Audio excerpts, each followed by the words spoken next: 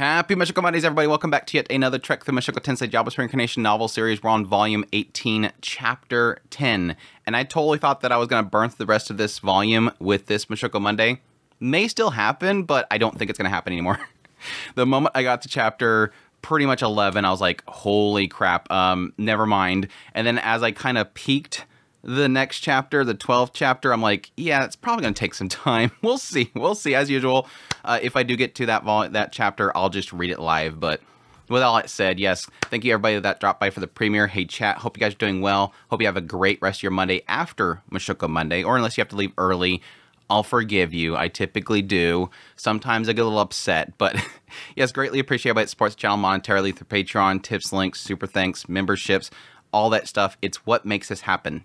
I cannot express that enough. Without you guys, this doesn't happen. And even if you're not able to, help with monetarily, leaving a like, all that kind of stuff, it helps so much. Sharing it out to your friends. Yes, and additionally, David, thank you so much for the super last week. Alvaro, Noah, and Sergio for the membership. Thank you guys so much for your support. It's fantastic. But yes, the only thing that I have left over from last Mushoku Monday is as we were doing the Mushoku Monday, it just dawned on me like, oh, that's right.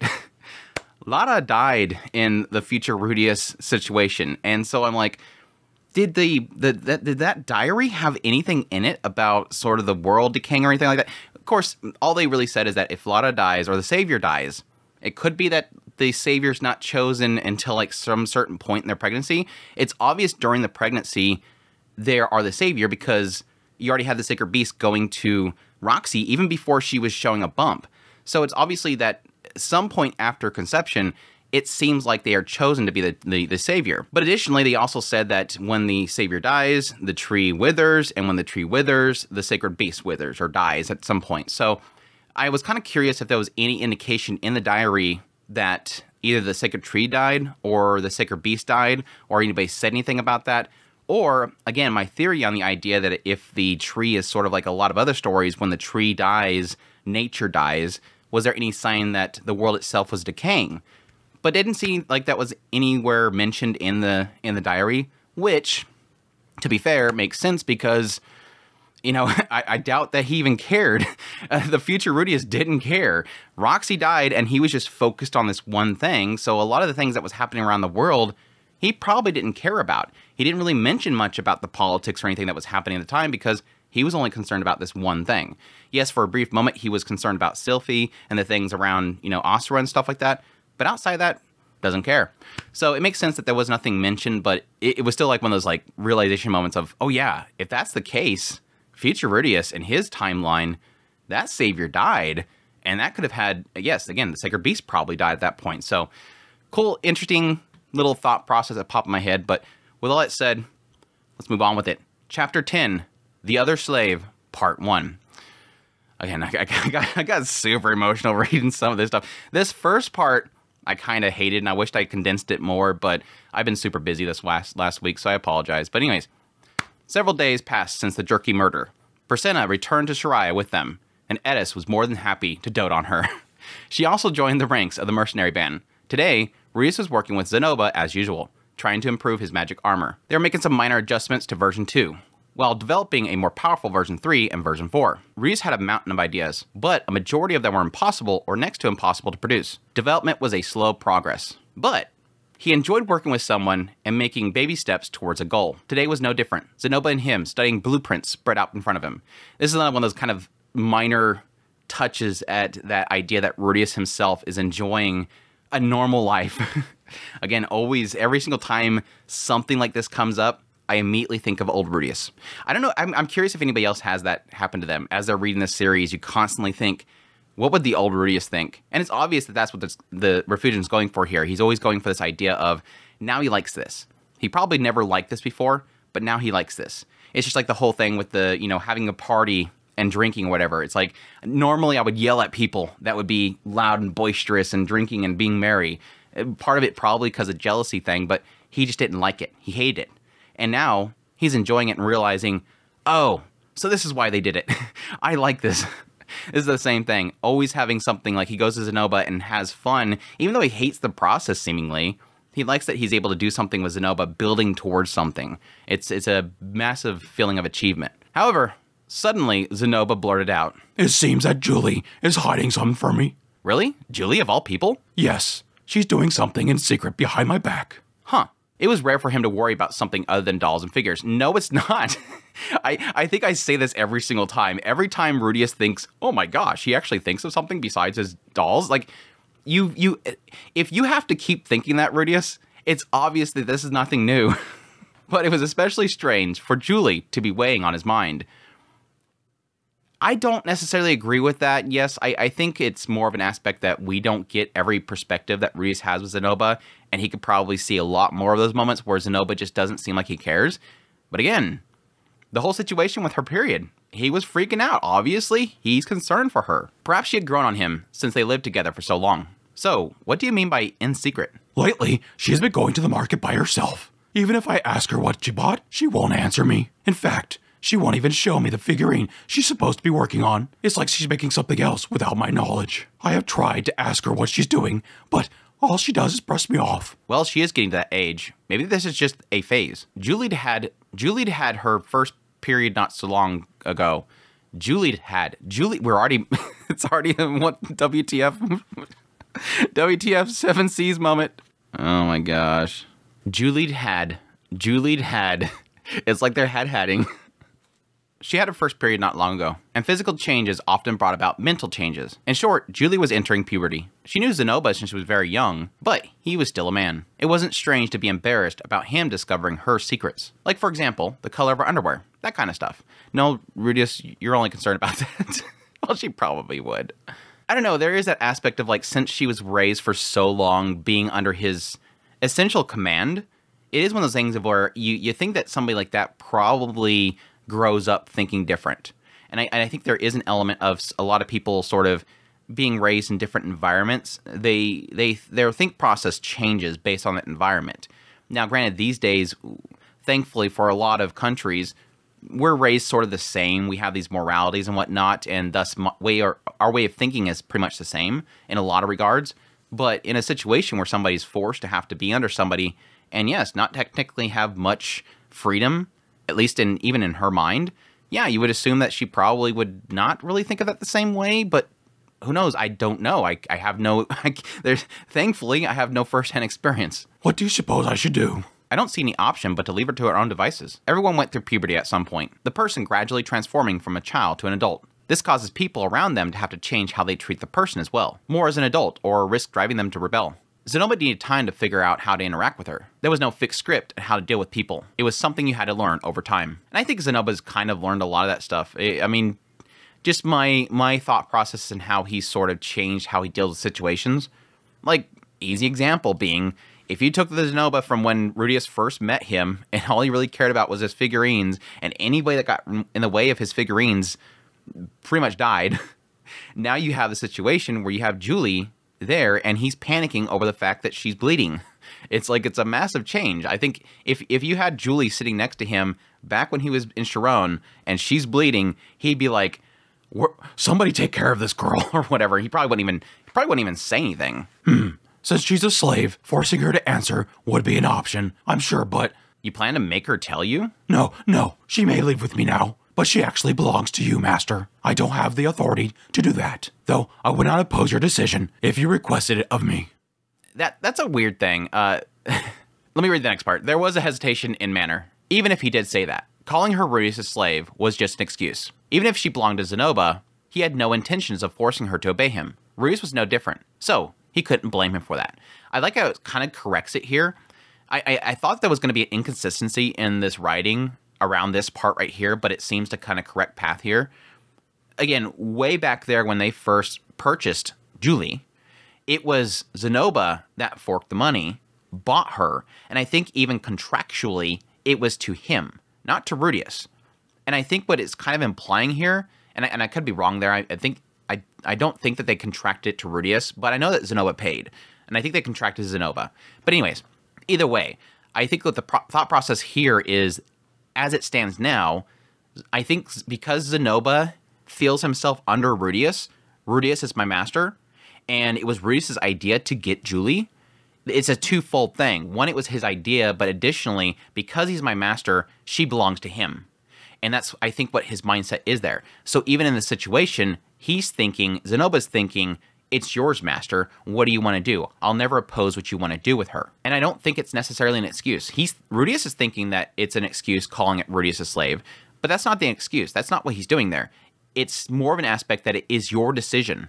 It is yours because you are my master, no matter how you point at it. It's not saying that it's an excuse. It's sort of saying that Zenoba is pushing the responsibility onto him so that he doesn't have to make the decision. Oh, well, it's easy for me to say it's your decision, which I don't think that's really the case. As long as it's nothing bad and it isn't causing problems, I don't see any harm in just leaving her be, do you? Zenoba scrunched his face. I actually do consider it a substantial problem that she won't share the figurine she finished.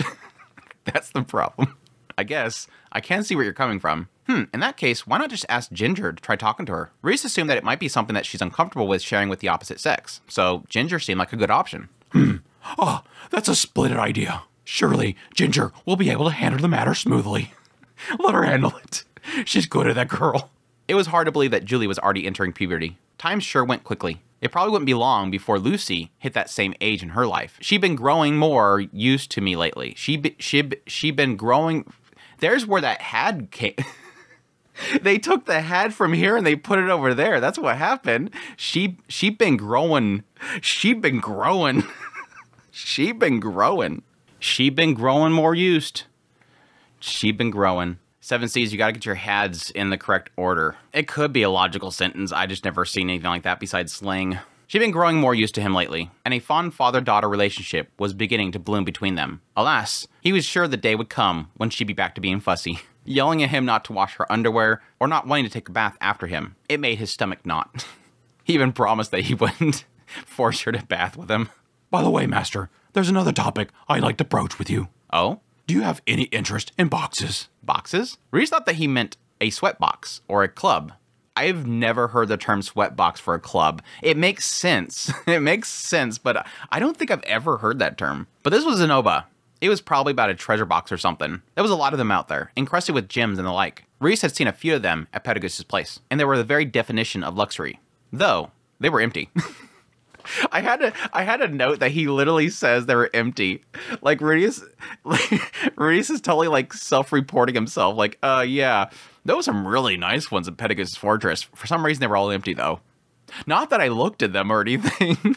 He did let him just kind of wander the place. There's all these rooms too, and they're all empty. Like, what are you doing? Just walking around opening chests and opening doors. What kind of boxes? Ones with the most incredible designs. I have seen ones of this caliber before. Actually, oh no, it would be better for you to see them with your own eyes rather than have me explain. Despite Zenoba's love for figurines, it seemed that he had a discerning eye for the other crafts as well. For someone as picky as him to shower anything in praise made Rudius curious. Again, Rudius is like always having to focus on how single-minded Zenoba is when he's not actually. In that case, I guess I'll check it out. Zenoba grinned from ear to ear. I knew you would say that, Master. The shop in question was tucked deep within the artisan quarter. There was a few people milling around, mostly fussy artisans, with frowns on their faces. Zenoba walked with purpose, knowing exactly where to turn. The store was the size of a small civilian house that had no sign to indicate it was a shop. Inside, there was barely any light, and what little light came from outside was blocked by the undecorated displays forming haphazard lines. Still, it was light enough to see the merchandise. Top shelves had female dolls in fancy outfits, tucked inside lavishly decorated wooden boxes.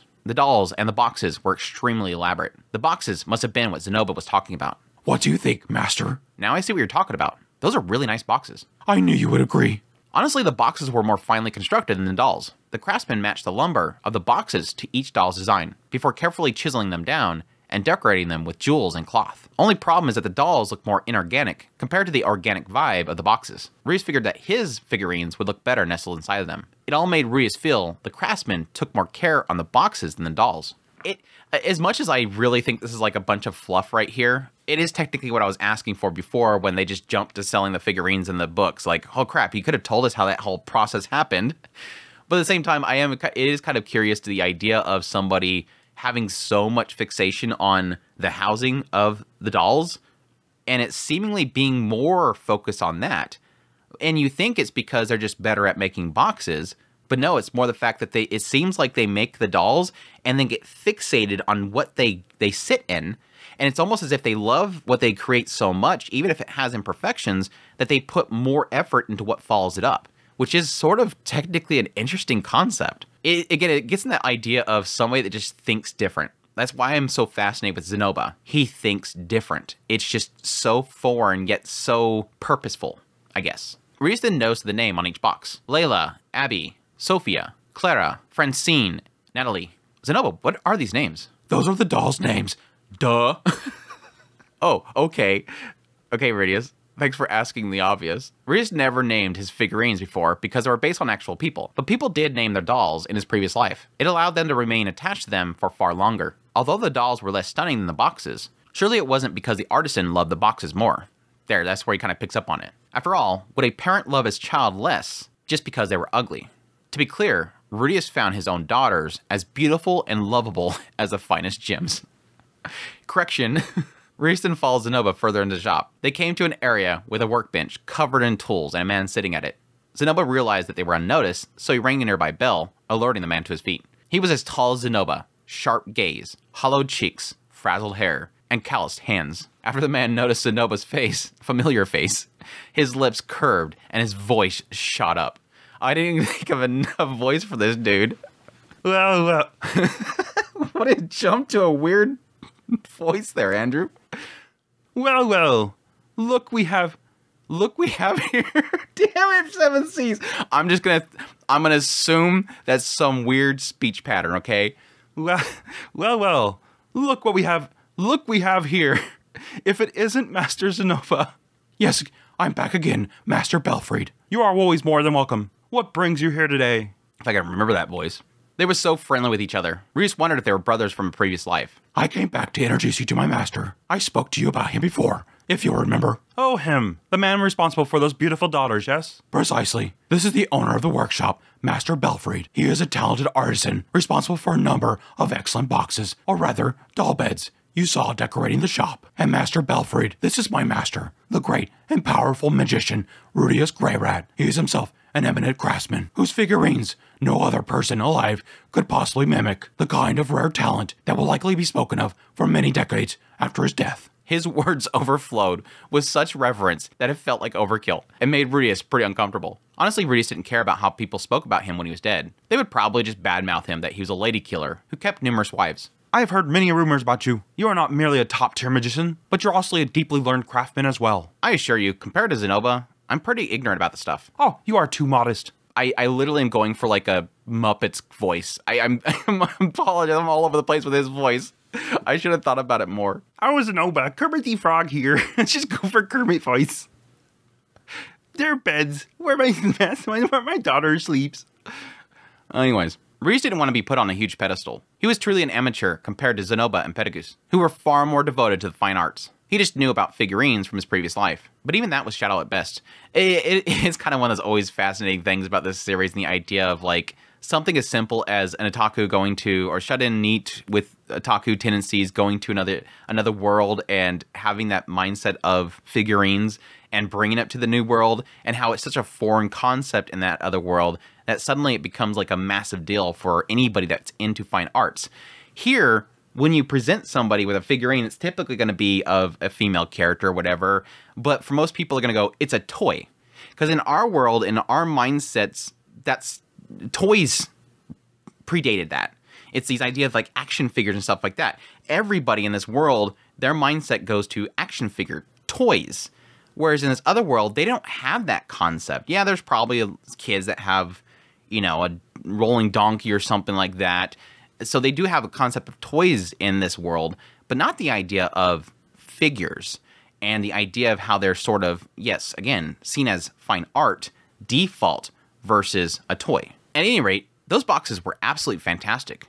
Even at a glance, They're beds. That's where my daughters sleep. Please, I would ask you to refer to them as beds. Right, beds. Then I understand. They are such fine craftsmanship that bed does seem to be more fitting for them. I am of the mind to ask you to collaborate with me at some point, so I'd like to ask you to be mindful about how you speak about my girl's bed in the future. Right. He gets really mad about that. As seen based on Zenoba's face, he must have similarly invoked Belfried's anger this way.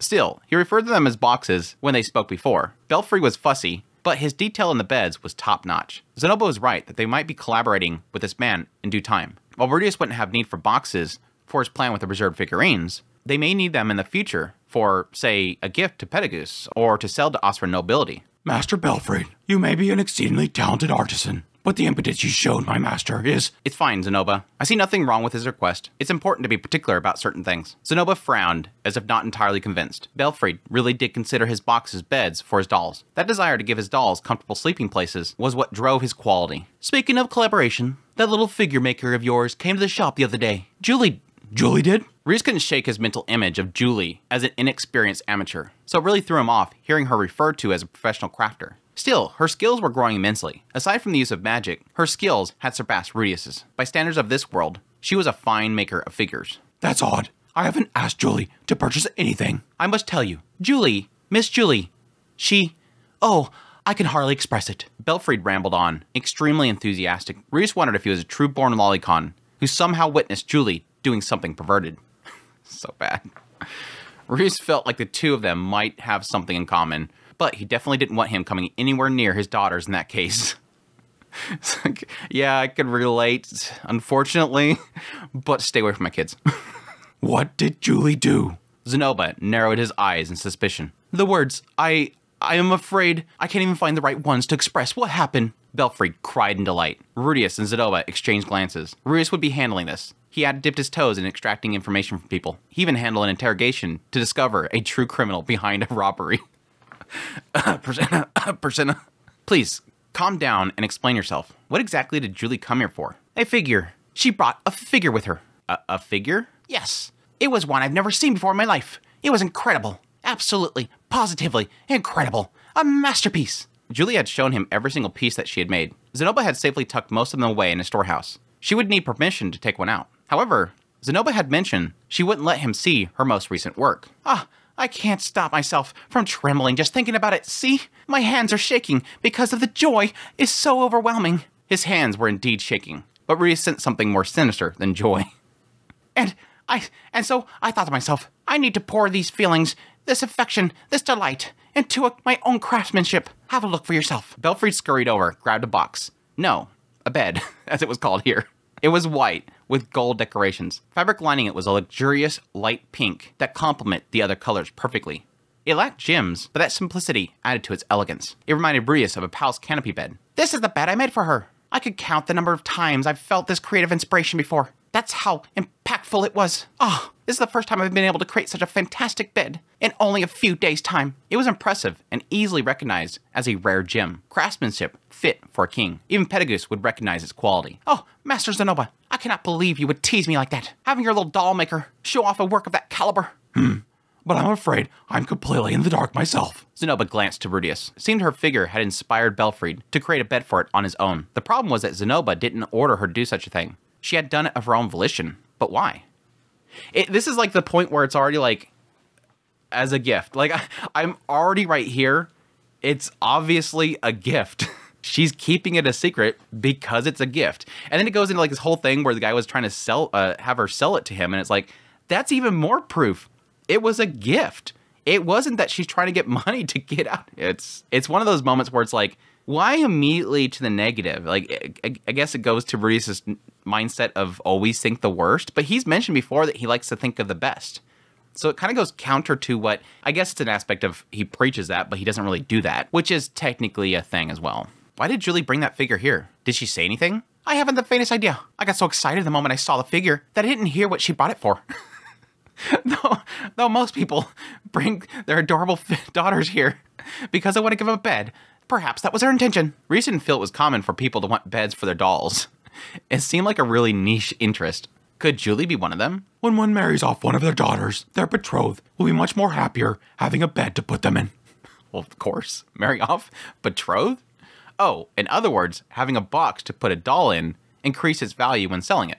I guess this is where he just goes downhill. Like this right here, I guess, plants into Rudius' head, and then it goes in the direction of, obviously, she's trying to sell it. Precisely. That was why I was hoping this one might marry into my home. I tried to purchase her for 200 Osran gold coins, but unfortunately, your doll maker ran from me. 200 Osran gold coins? Oh, Master Rudius, please don't give me that look. You must think the worst of me, trying to buy a piece of such quality for a measly 200 coins. But I swear to you, that was all I had on my person at the time. I now have 300 to offer. No, I'm willing to go as high as 350. It was shocking that the figure would fetch that price. But was Julie trying to sell it? Reese mumbled to himself. But why would she try to sell it? Why not? The more money, the better, no? You could never have too much. I'm more curious about what she would use it for. She's never needed anything up to this point. At least, not as far as I've heard. Reese wondered if Zenobia failed to provide something to her, which led her to need money. Maybe Zenobia was drowning in insane debt. Lately, her skills have improved immensely, so I've been giving her a generous wage. Reese had come up with that idea to have her paid. Zenobia was shocked at the concept of giving money to a slave, but he didn't quibble about it. Julie was working hard enough that she deserved that much. It was only natural to pay her. Yes, that's right. Master Julie is a slave, isn't she? In that case, perhaps she's trying to buy her freedom. Her freedom? Indeed. Slaves were generally bought and sold for coin, purchased in one place and auctioned elsewhere. Their individual rights differed based on the country that they were in and who owned them. This is it's a sad reality of that world, but it is interesting to kind of get into it. And this sort of makes sense. This is sort of a thing really in any world, or our world, any world, our world, any country. It just difference in every different location, how much freedoms they have, and yes, how much protections they can have. There was some countries that prioritized proper treatment of slaves, and others were far less concerned about it. And I would probably argue, I don't know they've actually mentioned this, but it would make sense, honestly. It would probably also depend on what race they are. Like, if you can have some area that doesn't really care, Milis is a good example, the holy country of Milis. There would probably be a lot of cases there where demon slaves would probably be not really seen as human. So it'd be probably more of an idea of there being some sort of human rights, even for a slave, but those human rights don't apply to demons because they don't see them as humans. It was rather easy to become a slave. If you didn't have money, then you could sell yourself off. Here's that kind of, like, uncomfortable truths that I always loved this writer having. There was many people who'd rather become someone else's belongings than die. That was especially true in the Northern Territories. On top of its difficult climate, the people living there were mostly impoverished. If someone couldn't find work, they risked starvation or death by hypothermia. On top of that, it was actually fairly easy to quit, at least in theory. Since a slave was sold for money, they could also be bought with money. One could save up coin and purchase themselves to be free after that. The amount required depended on the country of residence, years as a slave, and how much money that had been spent on them. There was even some nations where slaves weren't allowed to have wages. So again, it just depends on where you're at. In some regions, like the build up to it and the process of getting out of it and what rights you have are all going to be different. And that makes perfect sense because, again, some countries are going to see that it is a necessity. Some countries are going to have people that don't like the idea that it exists. And some countries are going to see that, yeah, they're less than human. They are a belonging or whatever. And yes, in some cases, a belonging that itself can purchase its own belongings. a belonging that has sentience to buy its own self. So yeah, it kind of interesting to have, yes, in some regions, especially the North, I could totally see that being the case. If you're up there, and they've talked several times that a lot of the money that's coming into the Northern region, because it's like got snow so often, yeah, crops and whatnot are going to be very difficult to cultivate there. So you have people fighting over land. And yes, mostly where you have a lot of the riches is going to be in Renoa, where yes, they are getting into magic and magical implements and all this other kind of stuff and research that they're selling out. The magic bricks, the magic resistant bricks, all that kind of stuff technically does bring that money. But outside of there, if you're some random village and you have no way of making money, you're starving, okay, I'm going to die, or I can sell myself and hopefully the person that buys me takes care of me. It's basically like selling yourself into employment. That's sort of how he's putting it here. Is because you can't get a job, you're going to starve, you sell yourself into employment. And thus you're becoming a full-time employee that probably isn't going to get paid at all, but because you're an asset, because you're going to be doing something, your owner, in I would assume most cases, is going to give you food so that you can keep working. They paid money to buy you. Why would they not feed you so that you can keep doing the thing that they bought you for? So it is a way of at least avoiding death. And some people can see that as something they would want because they don't have welfare in this world, I would assume. There might be a country that has it, maybe meals or something. There's no welfare or anything like that. Everybody's out for numero uno. So unless you can find some sort of outreach or something to survive, they've not even indicated. They've indicated there has been cases of like orphanages, and that was really around the whole Volume 7, talking about how the ladies of the brothel were sort of taking care of the homeless kids, but not really in too much detail about there being some sort of organization that helps people that are, you know, hurting or homeless or whatever. So it is technically an unfortunate option that they can choose to do. And it is actually interesting to have some countries actually allow the idea that they can buy themselves out of it, because there is an out for it, at least. Again, I like the fact that he's willing to talk about it, because this is actually some interesting stuff, as much as I don't want it to exist. They got Julie for a ridiculously low price. Although they had taught her a number of skills, she could easily buy her freedom with 200 Austrian gold coins and still have some cash left over. Not that he really wanted to let her go, mind you. There was something more important that was bothering him. I cannot believe she would do such a thing without speaking to me first. Zenoba dropped his gaze, a shadow falling on his face. Ryu's can understand his shock, though. They did the best they could for Julie. She was in a horrific state when they bought her, but they gave her food, clothes, warm place to stay, education, and practical skills. They even gave her a wage. They had bought her because Zenoba was a blessed child that couldn't create art for himself, and Reese had plans for her to mass-produce reserved figurines. While they had been strict with her, hoping she would fulfill her goals, they were never cruel to her. And yes, I can see you arguing the idea that even if they do treat her well, her not having freedom to not do what they want her to do is an argument you can make there, but again, they've never implied that they would never allow her to have that freedom, and they'd even express that in this chapter. Of course, if Julie wanted to be free, Rudius would release her. That didn't lessen the shock of finding out that she was going behind their backs to get the funds to do so, though. It was like she didn't trust them at all. Yeah, and I can see that being the hurt there, obviously. Again, there was no side of me that thought this is the direction it was going to go. No. Being a slave was no walk in the park. Rudius had never been a slave before, so it wasn't right for him to belittle the struggles they faced. Having seen Linnea's predicament for himself, it was much easier for him to imagine what some of them went through. Anyone would be stressed out by not having true personal freedom. They couldn't really say what was on their mind, or the things they wanted to. That is a very good point. I like that he acknowledged that. Despite the fact that we've done everything for Julie, tried to make her as happy as possible, gave her all of this stuff, you know, prevented her from dying, really. But that doesn't change the fact that she could, despite all this, despite being given everything, could still not want that. I thought we'd done right by her, but I guess maybe it was too hard on her being a slave this whole time. Julie had only recently started transitioning to adulthood. Perhaps that led her to contemplate her future more seriously. No doubt she found herself faced with a number of worries. Was it really okay to keep her making figurines as she has been? What would happen in her future? It was also possible that she had grown fearful of being a grown man's slave, now that her body started to mature. I guess that's a question mark is what she believes there. I mean, we're going to get into quite a bit of her perspective, not really her perspective, but a third person of her perspective in a minute. But yeah, the question mark does come up of, like I said before, it's a struggle to really think about, because she's technically growing up in a situation that I thankfully have never experienced. So I don't know if her mind develops seeing her own personal space differently. I can see somebody that has grown from a point of being a child, you know, to at least, you know, being a teenager around men that have control over her, how that can warp how she views her own personal self. But would she see Zenoba and be fearful as a female?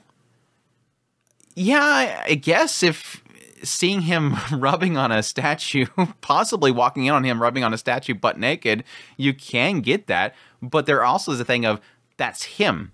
Rudius has not been with Zenoba for very long, and he knows that that is the case with Zenoba. He likes his figurines more. If he sees two naked things in front of him, one's a statue and one's a female, he's going to jump on the statue. That's Zenoba. But so would she be fearful in that regard? I don't know that would be the case. Regardless of how much of a gentleman Zenoba was, given their master-servant relationship, Zenoba showed little hesitation over stripping her, much like he had during her period not long ago. Julie might still be young, but that still had to be embarrassing and scary for her. But if that's the case, what will happen to our dreams? You have paid no small sum yourself to help raise her, haven't you, Master? Roos paid little compared to Zenoba's investment. In fact, he was a little worried, thinking about how much he poured into her development. It wasn't just gold, it was time and effort. Now, I can see that being like a very nasty, like, clip that out of context, and that sounds really mean. But I think it is more of an aspect of, yeah, I technically spent all this time. It's like the idea of having a daughter or a son and you just raising them and teaching them a lot of things. Then out of nowhere, they just walk out the door, not even saying goodbye. And they literally have a look on their face like they never wanted to be with you. That, yeah, can hurt. That can hurt quite a bit. Yes, in the context of him talking about money investment, it sort of does more put it in the idea that, yes, time is money. And even though he didn't give much money into Julie's process, he gave her time, sat down with her, taught her things. Whatever the case, Julie is a person like anyone else. If she's eager to free herself, then I don't feel it's our place to stop her. Zenoba grunted and crossed his arms, still anxious. It was probably difficult for him to come to terms with it. Despite Ruiz' stance to let her go, it wouldn't be easy for him to give up on his figures. Ruiz wondered how to convince him. Thanks to Zelf Gauntlet, he had fine motor skills to not crush things now. And even if he did let Julie go, he could commission her for work. Again, it's one of those moments where I think he thinks so little of Zenoba sometimes.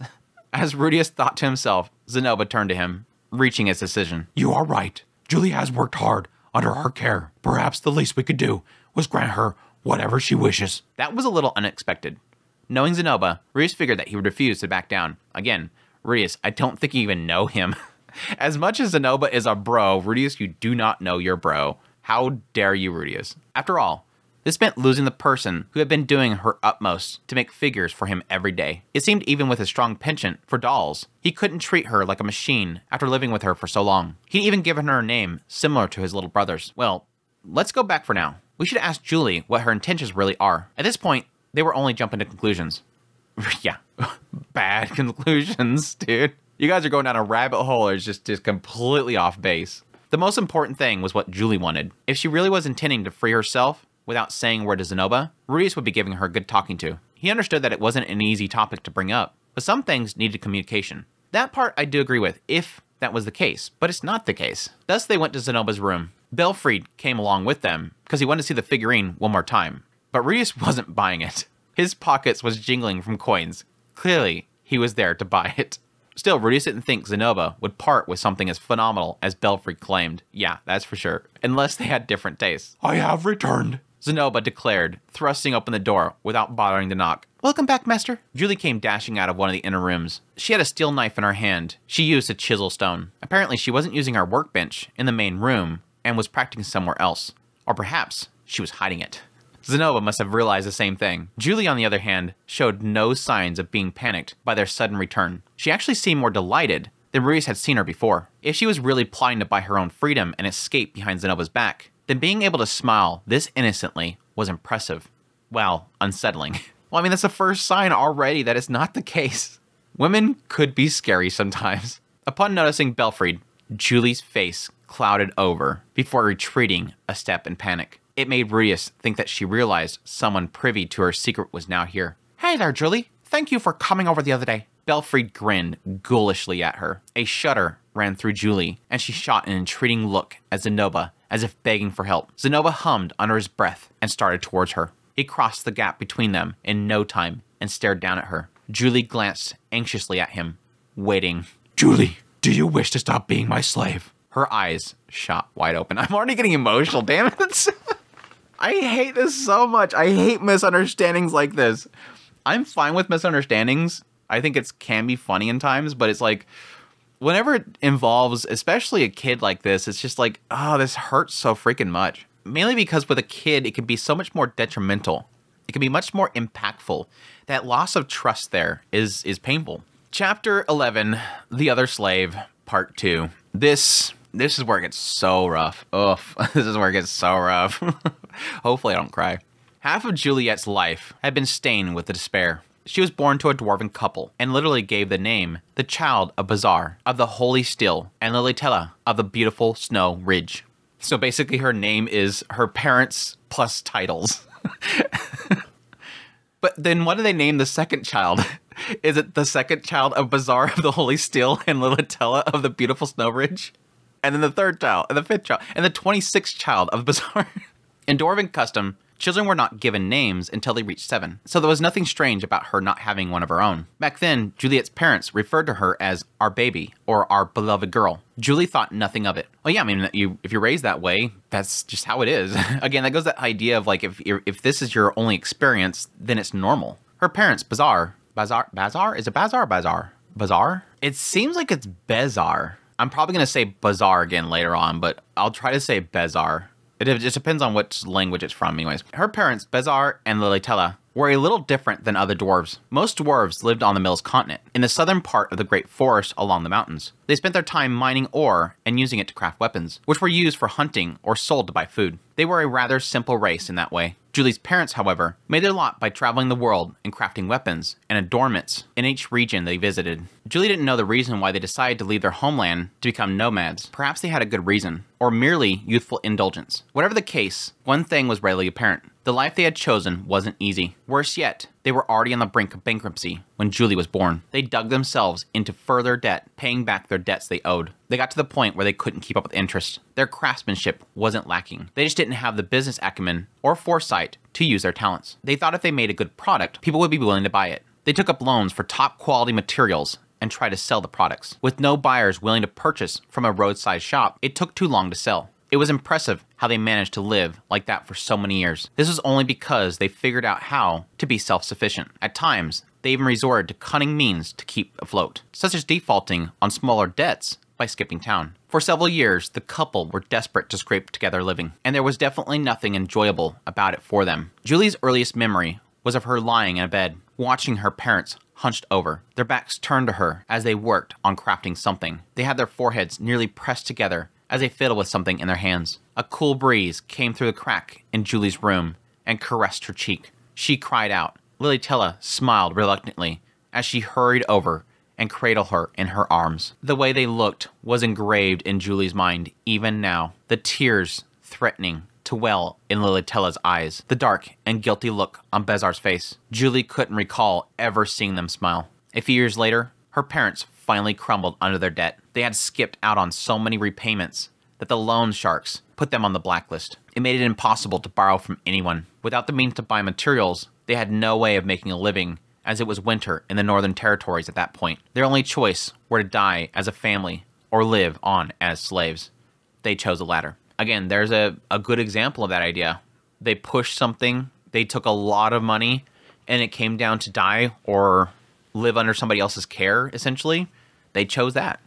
So it's a grim reality of the world itself. But it is interesting. They were in the Northern Territories. Like, the assumption at the time when they first brought Julie into the picture was that, well, all the dwarves were down there in the Mills continent. So what if that makes me believe they were doing stuff down there. They screwed up, and then they were just brought to the Northern Territories at some point. But no, they were actually in the Northern Territories when it happened. Traveling, of course. Which does kind of make me wonder, why would you go to the Northern Territories without like a concrete plan? Because, I mean, that seems like it would be the obvious thing there if you had any knowledge of how the trade system works or the slave trade system works, or the Northern Territory in general, is that you would make sure that you at least have a plan before you go up there, because it's going to be harder to get to materials and food and whatnot.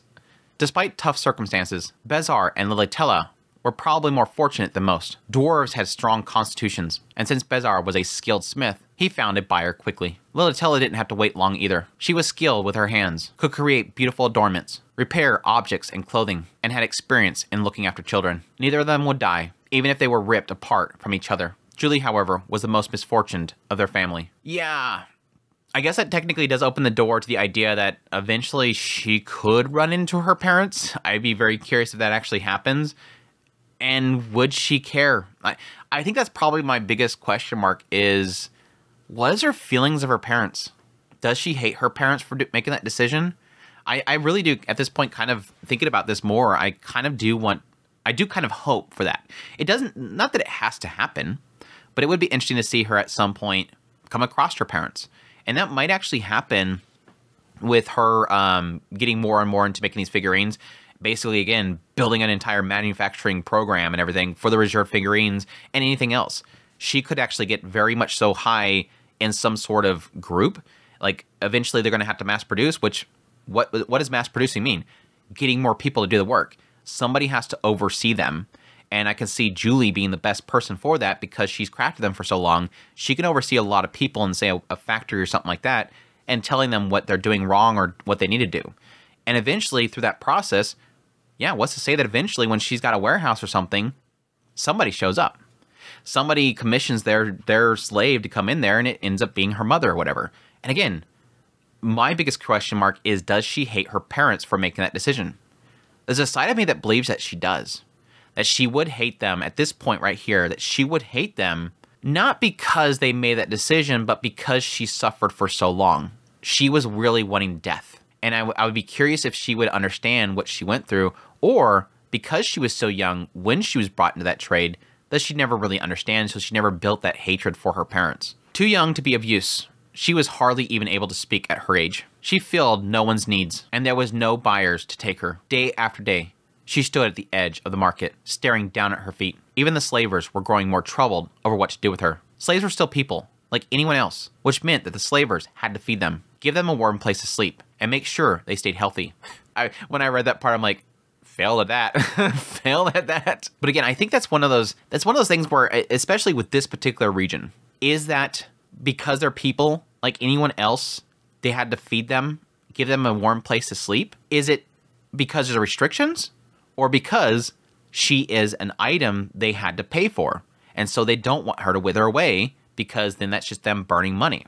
And I think it might more so be the latter. Not there's rules against them mistreating their slaves, but more so because their product, you need to make sure that product still has value. And if it dies, it has no value. And thus that would mean that, yes, technically at some point, they're going to stop wanting to put money into that product because it's becoming a net loss. Which is, again, sad, but it's the unfortunate truth. Uncomfortable truths.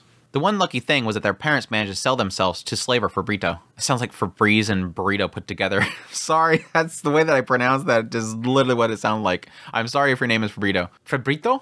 Probably Fabrito? Who was one of the biggest slavers in the trade. He had secured himself a prominent spot in the market and had a reputation for quality merchandise. That was why they kept Julie and looked after her, even though she failed to attract buyers, instead of tossing her to the side on some road. That's where her luck ended, though. Even Fabrito didn't have the luxury of caring about what he considered defective goods in a warehouse. His treatment of Julie gradually grew sloppier, until he gave up on dragging her out to the sales floor altogether. This is where it kind of jumped in my mind the idea of, with how common I could see this totally being, yes, there's going to be some people in any world, unfortunately, that is going to be probably more than happy to buy any children for unfortunately disgusting things. But what immediately popped in my head here is similar to what I was talking about earlier, where I don't think they've ever indicated there's any sort of systems or groups that tries to build orphanages. Again, I don't recall them ever mentioning an orphanage in this entire series so far, except for, again, those brothel ladies taking care of the girls, or the homeless kids. With what Rudius eventually wants to do, it kind of makes more sense to me that with Rudius and how much money he seems to be throwing at other things, that he could possibly invest that money into building his own orphanages for, yes, a benefit of his own. Yes, buying up all these kids that are sitting in these cages probably dying, or, again, finding any kids that are maybe possibly their parents or themselves are considering selling themselves into that industry. Swipe them all up. Give them an orphanage, a place to stay, a place to live, warm beds, fed, and yeah, teach them magic on the side. And then they can, whenever they want, or they can help the orphanage by crafting figurines. It gives them something to do. They enjoy that. They're fed and everything. And yes, when they get old enough, they can leave. But it would be a cool way to sort of benefit society while also at the same time getting some sort of benefit out of it.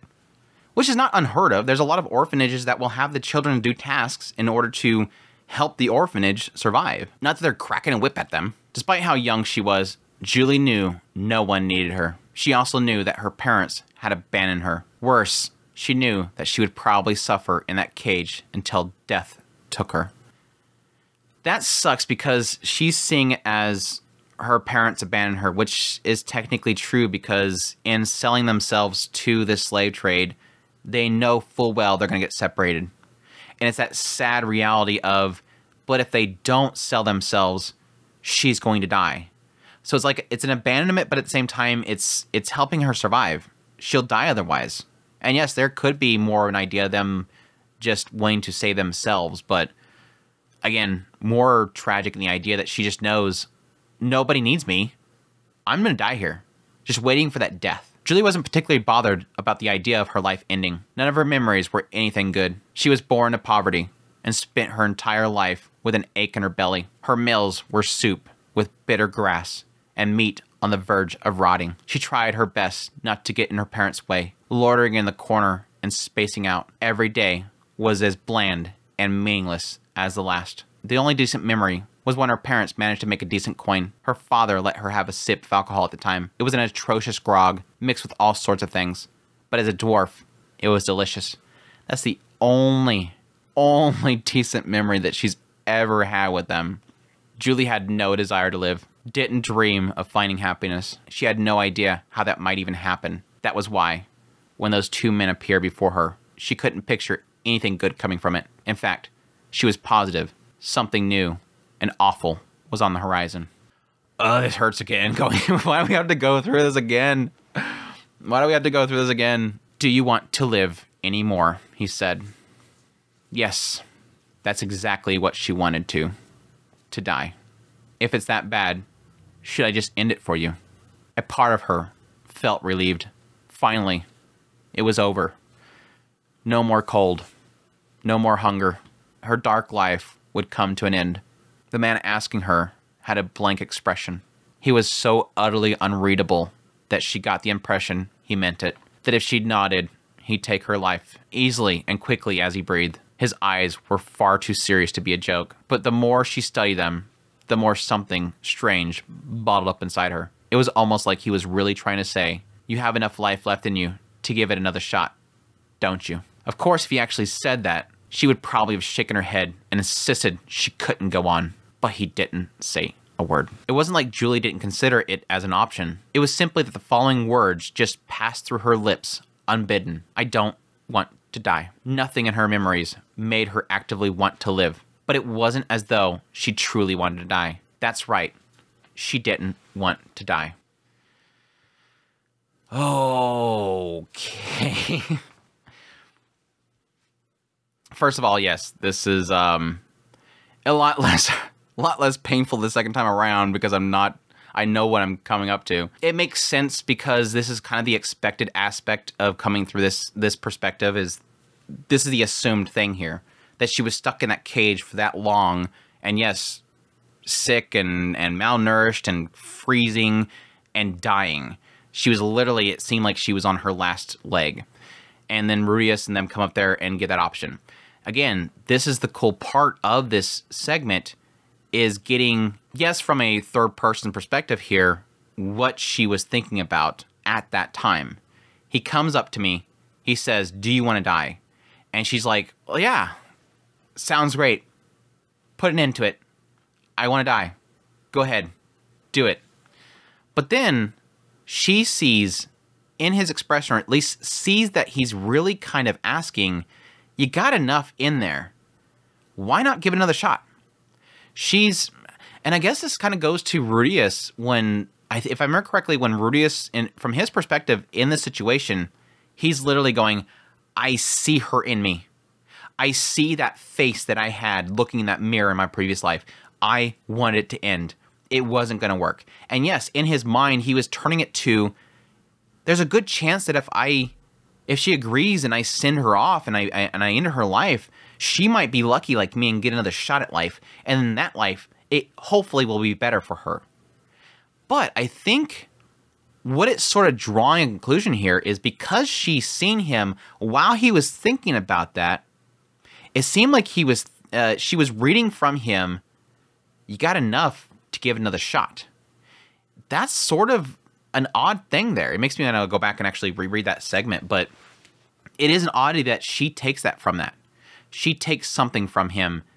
And I think that might be from a perspective of her seeing, I guess, in his face, I got another shot and look at me now. I'm so much, me as Rudius, I'm so much more happier now. I got a second shot. I was given that second chance. And so she could read that as, I can fix this. Because he got that second chance, not that she knows that he had another life, but the fact that he had enough that he gave it a second chance and now he's happy, maybe I can do that too. Maybe I can give it a second shot. And that, I believe that was technically in his mind as well, as the idea of she could do this again. I think he mentioned the idea that I can take her out of here and I can clean her up and everything, but if she doesn't want to do it, it's not going to work. She's got to want that next chance, that next life. She's got to make that decision. So again, maybe she read that from that thought process. After they washed her body of all the grime, put her in expensive clothes like she'd never worn, and fed her the most delicious food that she had in her whole life, they finally said, "From today onward, your name will be Juliet." They had given her a name. Hearing it, she smiled. Julie didn't even know why she had done it, but she did. It was only afterwards, upon reflection, she realized that she'd finally felt like all that misery she'd experienced in her life was at an end. Her smile then must have been from relief, or so she thought. Life as a slave was far different from what she had imagined. Granted, her imagination was limited due to her narrow life experience, but she had heard how the other slaves in the slave house lamented what happened to them. She naturally expected her despair to continue. She spent her days looking after Zenoba and learning earth magic so she could make figurines. There were so many things that she had to remember. So many orders rained upon her, and if she didn't adhere to those rules and keep promises she made, they'd get angry with her. It was tough work for someone so young. It didn't help that she was a slave at the university. The other students treated her poorly when Zenoba wasn't watching. Even so, she experienced worse before being sold into slavery. Yeah, it's kind of a pretty rough starting point. It's like it's kind of all uphill from there, unfortunately. And fortunately. They kept her fed, let her use warm water for baths, and gave her a cozy place to sleep. Most importantly, her master, Zenoba, was incredibly kind to her. He might get angry, but he would never yell at her. He was always extremely patient and made himself absolutely clear when communicating, despite not sharing a common tongue in the beginning. "You don't belong to me," he would say. "You are my master's slave." That was a phrase he repeated the first few months that she lived with him. Honestly, he probably believed it. To him, Julie was simply on loan. That was why he was so polite to her. Not as he would with a guest, perhaps, but more like he would be to a servant or maid. Julie was a hopeless mess on her own and couldn't do anything. But Zenoba never looked down on her for it. He taught her every single thing that she knew. How to clean, how to look after figurines and dolls, how to do laundry, how to keep dolls and figurines organized, how to fold clothing, proper table manners, how to wash figurines and dolls. I love how it kind of keeps going back and forth. Oh, figurines, this and figurines, and this and figurines. That's right. Yeah, it keeps talking about figurines. But no, it was interesting right here because again, this shows like where even Julie herself noticed that Zenoba was treating her as she belonged to his master.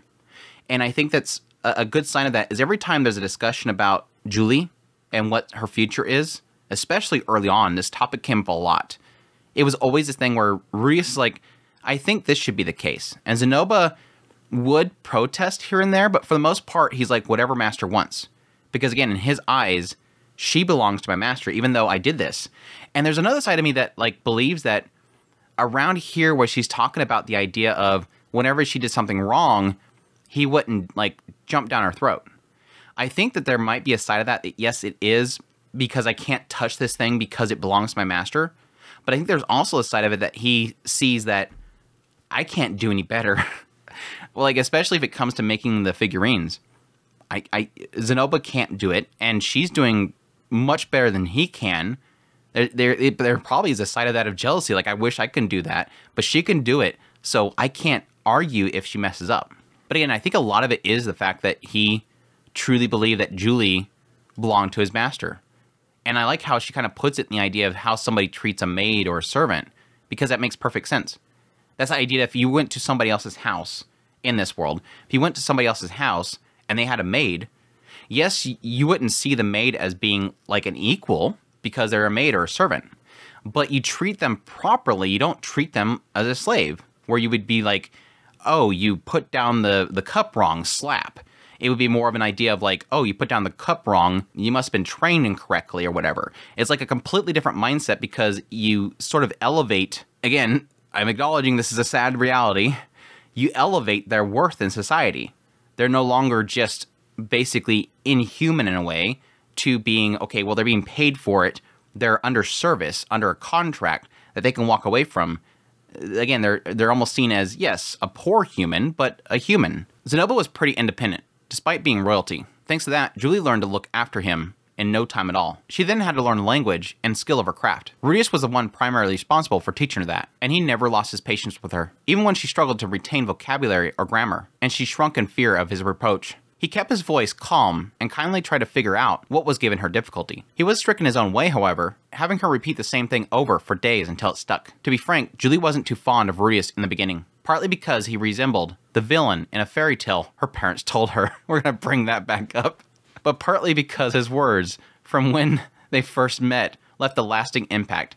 I gotta bring up the monster again. But no, that's an interesting, again, it's one of those side effects of everything is that, yes, technically from Rudius' perspective, we got a really quick hint. Yes, technically him asking Zenoba of why she feared him after that whole thing with Lenny and Priscilla. But this is showing that, yes, even from that first encounter with him, she had a fear of him. And like she puts here, she knew that he could end everything at the drop of a hat. If it suited him, he could rip her from the life that she had grown accustomed to. And it even compounds on itself. And the idea that when he first met me, he put his hand on my throat and said, "Do you want me to end it? Do you want to end this all?" And at that point, again, she was going to accept it, but then she chose to live. But that ingrained in her mind stayed there. Not because he would be willing to do that, because in her mind he was so willing to destroy her just by her saying, yes, do it. He would probably be willing to do that if she would ever step down a line or was unuseful. That's the mind of somebody who has been bought into some sort of work. No matter if she's comfortable, no matter if she's happy, no matter if she's being fed, no matter if she's being taught and she's experienced new things, no matter if she's warm, that makes it worse. Because now she's, like she says, grown accustomed to it. I'm now comfortable. I'm okay. But he could take it from me. Because he was willing to back then, it shows how willing he is to do that. It's a side effect to literally what he thought was a good thing to say. It's tragic. That thought made it difficult to relax around him. Fortunately, that feeling soon faded. Rudius didn't do anything to her, even when she failed to meet his expectations. In fact, he actually showed her a great consideration and smiled at her. Any anxiousness she felt gradually receded until she was fully comfortable around him. So we established that she's finally in that position, I guess. It's a good thing. Zenoba was probably responsible for that as well. He always ate meals with her, slept nearby, and whenever she got sick, injured, or felt off, he would immediately rush to fetch a Rudius or a healer. A Rudius? To fetch a Rudius? I'm not going to look that one up because that could just be... It is technically third person, so it shouldn't be from her mind, but I could see like a childish way of thinking that, fetching a Rudius, or maybe even Zenoba's like, I gotta go fetch a... No, Zenoba would say I gotta go fetch Master, so that couldn't be it, but fetch a Rudius or a healer. When she experienced her first period the other day, he tried his best to be there for her, even though he had no idea what he was doing, panicking and fretting at a total loss. Zenoba had truly treated her as if she was his little sister. So cute. I like that she acknowledged that, but it makes sense because that's what she said. Please, Master, don't leave me. She was calling out to Zenoba, please don't leave me, I'm scared. Julie actually had no idea if he actually had any siblings or, if he did, what kind of people they were. Zenoba never spoke to her about his family, flagging it already right here, flagging the next chapter already. On the other hand, Zenoba gushed daily about whatever figurines or dolls he'd spot at the market. He always looked genuinely happy when he did so. Perhaps he'd never had someone to share his hobby with before. That's why he loves Rudius so much. That's why he loved Rudius so much. Which I think is honestly kind of copying over to here. With Julie at his side, why he probably cares about her so much is that she's creating the thing that he loves so much, and she's a part of that. Not so much that she's giving him figurines, but that she's with him in that process. But it was also natural for someone to enjoy talking about their passions. Julie guessed that the reason why he hadn't spoken about his house or family was because it wasn't an enjoyable conversation for him. She felt the same. Here's where we get into that. She didn't really want to remember what her life was like before she became a slave. Which again, makes me wonder, Yes, she doesn't want to think about that time, but what about before then? Does she hate her parents is a massive question mark that I have. Zenobia spent each night, and sometimes the afternoons, babbling on about dolls and figures. He had a great breadth of knowledge across a variety of fields, all of it accurate and precise. Thanks to him, she gradually became more learned as well. Every time she showed off her skills or knowledge she had learned, Zenobia would be pleased and praise her, which made her even more eager to study.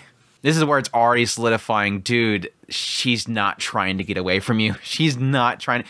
Now, okay, again, my thought process here, from the very get-go, I was like, no, she's making you a figurine. She's trying to make you a gift, obviously. And then when they were getting into the idea of her wanting to buy her freedom, I'm like, no, I just don't see that. Though I will say, I don't know if it was before here or right here, but somewhere from here back, at some point there was a side of me that believed that there could be a possibility that she did want to buy her freedom, but not because she wanted to get away from Zenobia and Rudius, but maybe possibly because one of two things. She wanted to buy her freedom so that she no longer had that fear of like, I am their slave, they don't like me just because of that, and then she can sort of not be their equal. That's an impossibility because Zenobia's basically still a prince. He's still a prince, but not be a slave at least. But there's another side of it that, yeah, I wonder if it's an idea of maybe people around making comments about her being their slave. She could have felt herself being sort of a stain upon them. Like they're treating Julie so well, but she's a slave. And yes, all those comments could possibly force her to want to remove that status from her so that it makes them look better.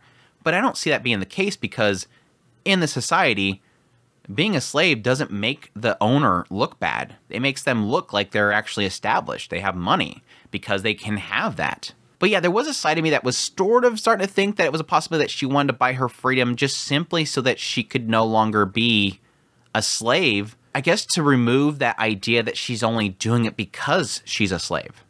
Like there is a possibility that she could have heard Zenobia or Rudius say something to the effect of she's only doing it because she's a slave or whatever, but to show her devotion to still be with them even after losing that. But again, I don't think that would be the mindset of a slave. I don't see that coming to mind. But it was an interesting kind of thought process. It's an interesting rabbit hole. Like I said, that's why I like this kind of topic, is that you can explore this mindset. And again, I argue that it's good for society to never forget that it is a thing. That way you don't keep doing it. Ginger was strict with Julie when she arrived, particularly when it came to etiquette, clothing, and manner of speech. Julie's life didn't really change that much despite this, especially since Ginger didn't treat Julie like a slave. She regarded her as a colleague serving Zenobia. I can see that. Yes, she was very quick to correct her, like, you're not talking properly around master.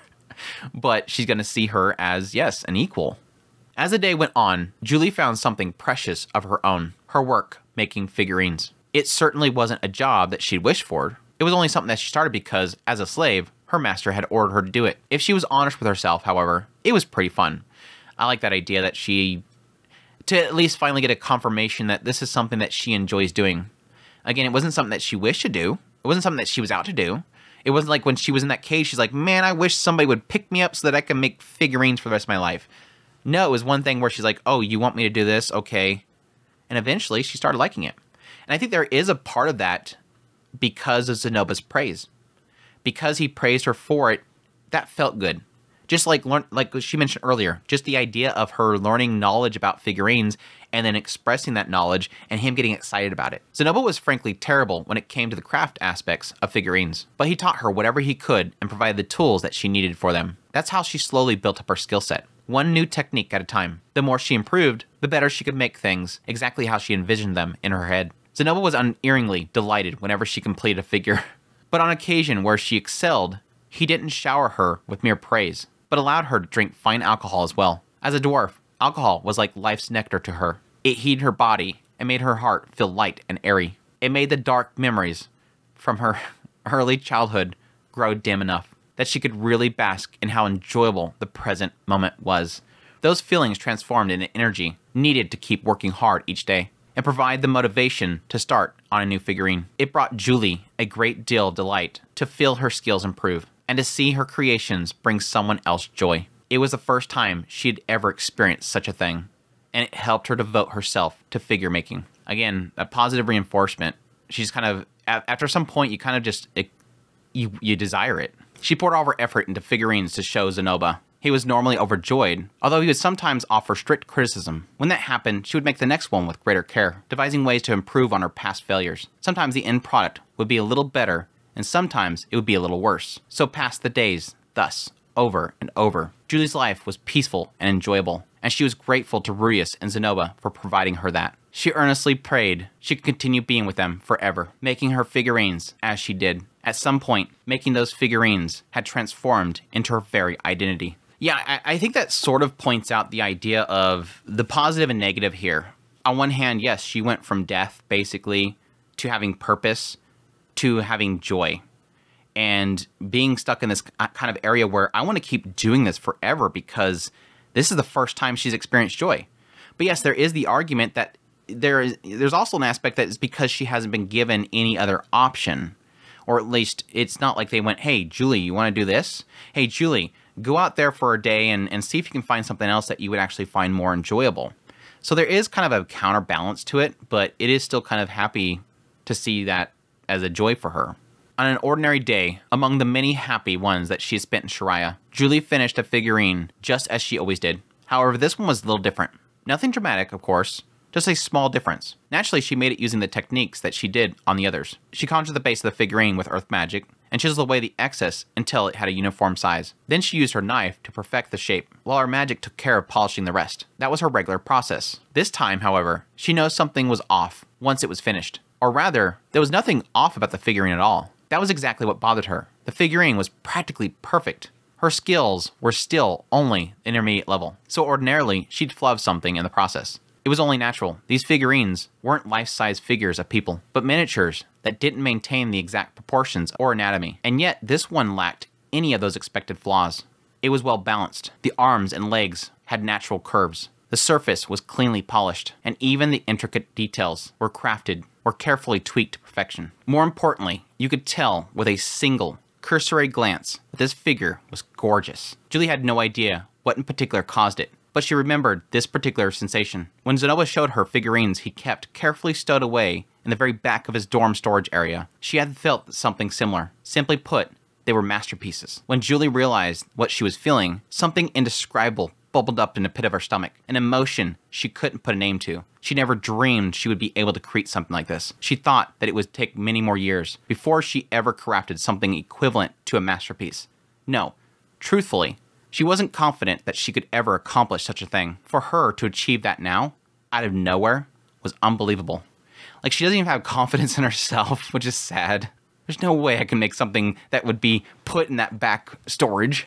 It wasn't like she made this with a few simple hours of work. She devoted a considerable amount of time to it. She should have finished it more quickly, since she used a full extent of her magic while making it. But it had taken a whole month. She used every bit of knowledge and experience she accumulated in creating this one. But still, never in a million years would she expect to turn out so well. She didn't think of herself capable of such a thing. If someone were to tell her to do it again, she'd doubt that she could manage it. But there was no mistaking it. The figurine in her hands was something of her own creation. Emotion washed over her, and soon enough, a face popped into her mind, an oval-shaped one with glasses, belonging to an altogether plain-looking mature boy, Zenoba.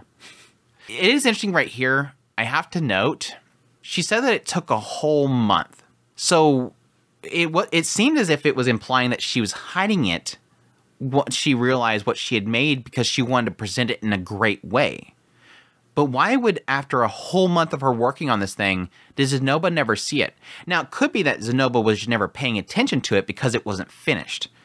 But still, I have to show it to Master, she thought. No doubt, Zenoba would screech at the top of his lungs and circle around the room, gushing when he saw it. She also knew that he would shower her with praise too. I have to let him see it immediately. With that thought in mind, she picked up the figurine, intending to head straight to Zenoba. The problem was that he was on the outskirts of Shiraya, working on adjusting Rudeus' magic armor at the moment. If she made a dash for it, she would be able to reach him before he headed home. That would guarantee that they wouldn't miss each other. Julie paused at the door, lips pinched in thought, as she held the figurine in her hand. It was a top-quality piece. That much she was sure of. Every cell in her body screamed that it was a masterpiece. But could she really show it to Zenoba like this? He'd be delighted, sure. But upon consideration, all the other masterpieces he had shown her were carefully tucked in wooden boxes, lined with beautiful fabric. Every few days, Zenoba would open the boxes of his most prized figurines to check in on them. He always wore a look of deep anticipation as he pulled free the lace, holding the box shut. His face would light up when he saw the figurines inside. His touch ever so delicate as he lifted it up and placed it on his desk, admiring it with a breathy sigh. Yes,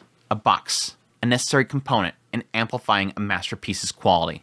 Julie glanced around her working area. She looked at all the work tools and supplies that she used for figure making, but nothing there resembled a box. Since her magic supplied all of her necessary materials for her craft, as per the style Rudius had taught her, she didn't have the supplies she could use to make a box with. Just use earth magic to make all the sides, there you go. She did, however, have a white linen bag. It jingled when she picked it up. It wasn't too heavy, but it was a respectable weight. Tucked inside were some copper and silver Austrian coins. Zenobia paid Julie a wage for all of her work. She couldn't quite remember when he had started that, but he insisted she take it in case she ever needed something suddenly. Lately, he had been paying her a particularly generous amount. Ginger was none too pleased, insisting, "I don't see why it's necessary for her to have money." But Zenobia ignored her protest. His insistence on paying her made her suspect Grandmaster Rudius had said something to him. Julie pondered this deeply. This was precisely the sort of situation where she needed something suddenly. She grabbed the money and headed to the artisan quarter. The place where she was heading was none other than Belfried's shop. Zenobia had dragged her there numerous times before, so she knew just how much he respected the quality of Belfried's work. It was why she decided to purchase a bed that would suit her figurine, so she could present it to Zenobia. Alas,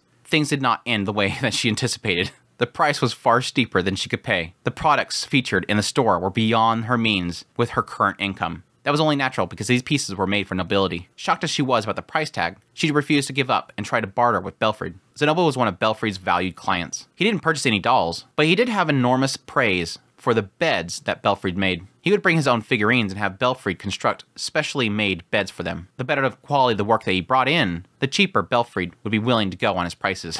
He's like, I need to make a bed for that. I need to make a bed for that. I will come down in price. That was why she hoped she could get a deal she could afford by showing him the figurine that she had. Things didn't go the way that she had hoped this time either. Well, no, that wasn't entirely correct. Her plan was actually on point. The moment Belfried laid eyes on the figurine, his excitement skyrocketed. He screeched like an inhumane creature and scrambled back into his depths of his shop, coming back with an enormous sack of gold coins. He immediately used it to plead for her to sell it to him. "I would be more than happy to make a bed for her," he said. "I'll make one so grand that she can sleep in warmth and comfort at my side for the rest of her life. You'll find no one more suited to keeping her than me, especially with my skills at bed making. I'll put that beautiful girl to rest and let her sleep peacefully in a one-of-a-kind cushion. Now please, be a dear, accept my offer." His comments right here makes him seem way more creepier than he was before.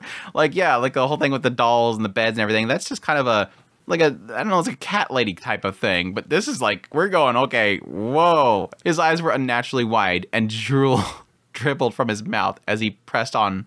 Naturally, that scared her. Her entire body trembled. Julie instinctively shoved him away and made a break for the door. Belfried gave chase, but fear propelled her legs as hard as they could go. She slammed into a shelf on her way out the door and sent the contents scattering on the floor, but she didn't look as she needed to make her escape. Unfortunately for her, Belfried also ignored that and continued to charge after her, screaming something incomprehensible as he did. Somehow, Julie managed to shake him off her trail and made it back to the dorm room. Huffing and puffing, her body continued to tremble in fear for a while after that. She feared that he might kick down the door at any moment and come stomping in after her. Luckily, that didn't happen, and Zenobia returned later, which helped her regain her composure. That poor girl. This poor girl just is so terrified.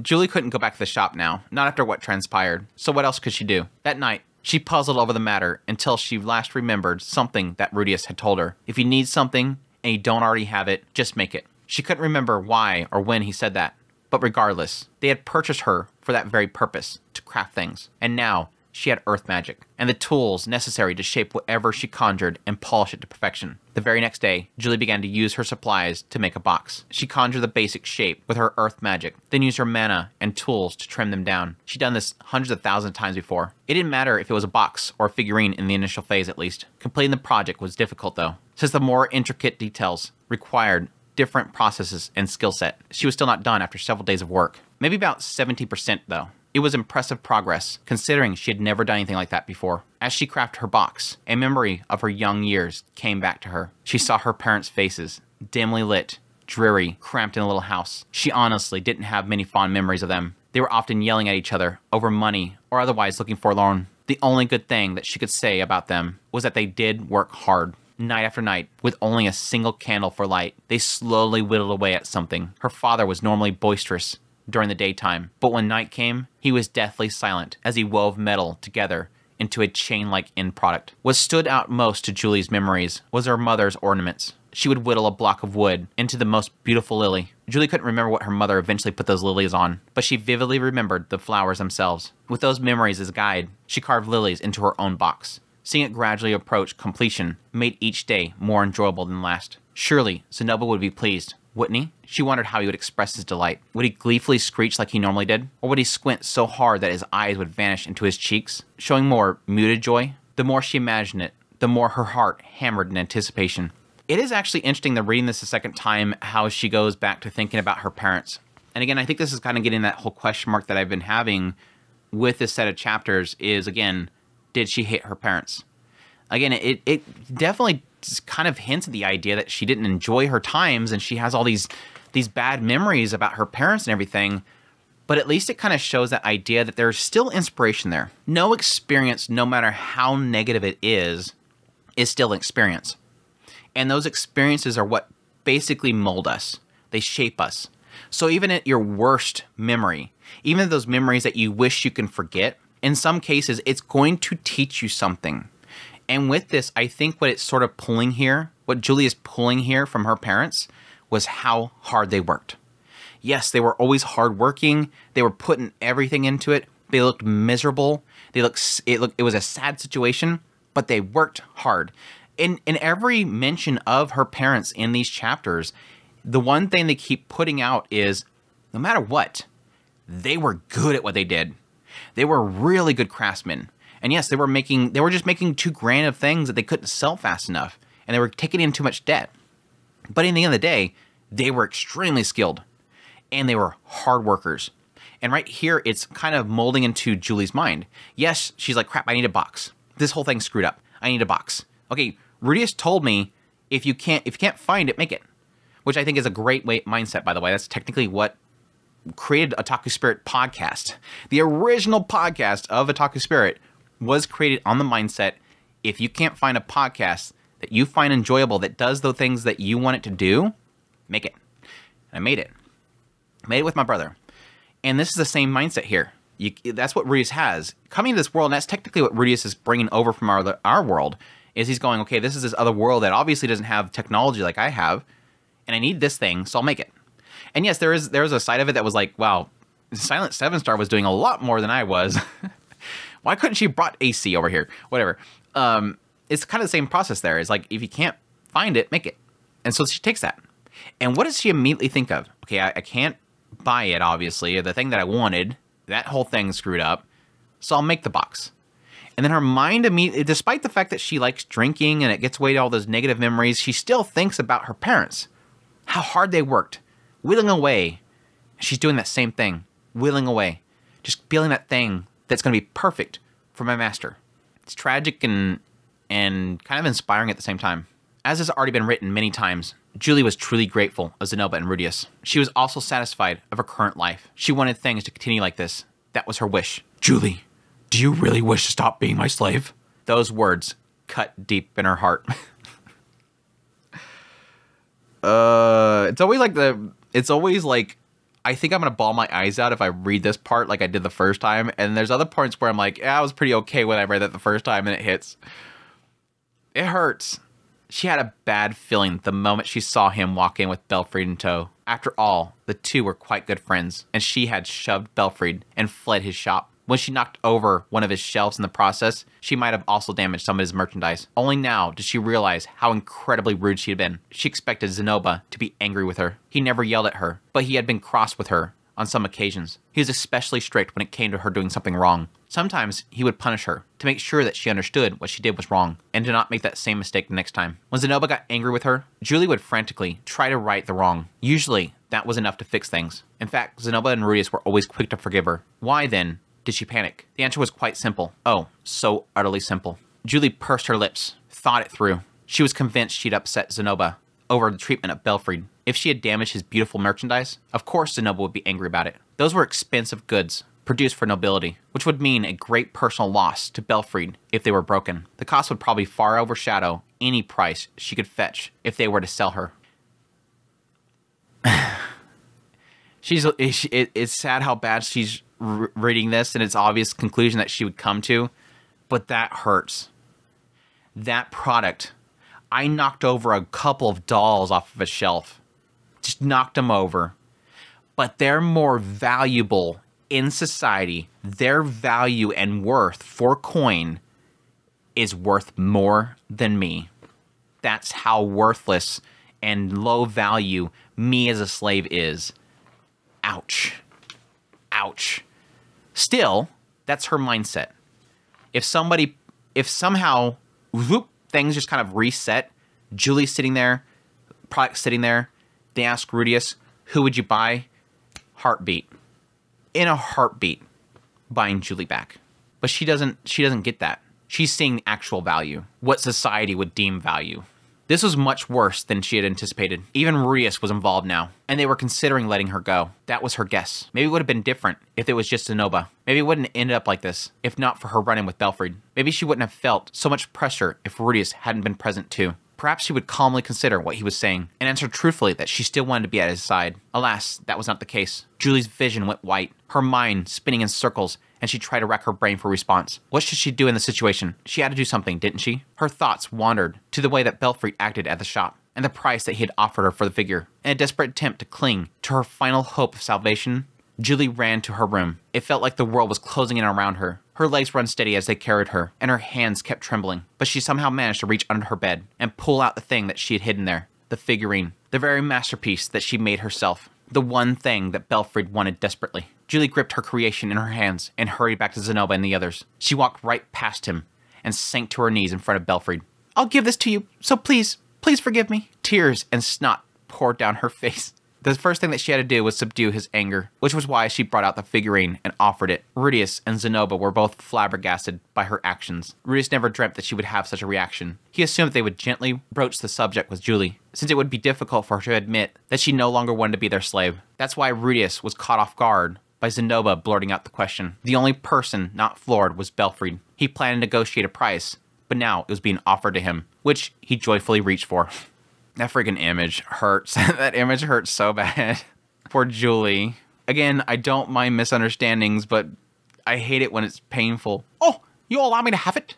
Oh, well, if you insist. Wait, what is the meaning of this? Rudius grabbed his hand to stop him. Surprise had left his face, and instead, he looked both angry and on guard. Why is Julie sobbing and begging for forgiveness? Well, I'm afraid I haven't the foggiest. Well, neither do I. But would you really be satisfied getting your hands on that figurine you want for free? Don't kid yourself. You know that's way too good to be true. True, when you put it like that. I would.